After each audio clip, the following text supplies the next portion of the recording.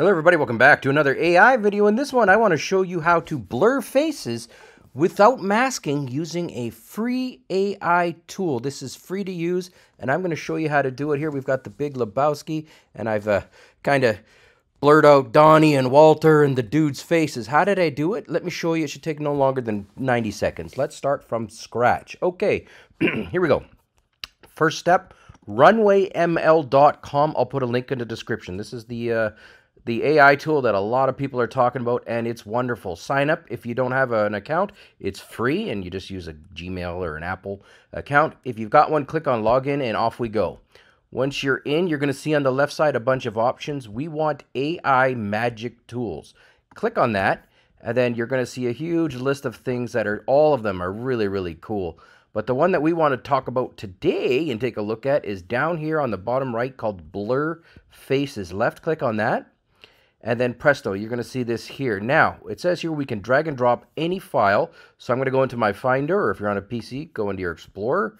And I'm just going to go ahead and grab some Big Lebowski stuff. Okay, so drag and drop it in there. It loads super duper fast, as you can see here. So we're going to be able to work with this pretty darn quickly. Now, while it's detecting faces, I'm going to come back when it's done. It should take only a few seconds, and then I'm going to show you the next step. All right, that only took like 5 or 6 seconds. Excellent. Now, out of the box, it does a pretty good job, but it doesn't do a perfect job, and I'm going to show you. Once we get to Walter, or no, pardon me, once we get to the dude, you're going to see here that it sort of flashes in and out. So for the first part of this video, Walter and Donnie are done pretty good, but we want to fix up the dude here. So I'm going to go ahead and I'm going to move this. So I'm going to move the playhead basically to a shot where the blur is not what I want it to be. It's not exactly where I want it to be, and you need to go ahead and click on Redetect Faces. Basically, by doing that, you're telling the AI that, hey, this shot here wasn't correct. Please redetect it, but redetect it based off of that shot. So when we go through it again, I'm going to hit play.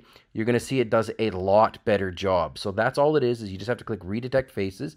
Now, there's a chance that this might not be the correct amount of blur. So if you want to pad it, watch this.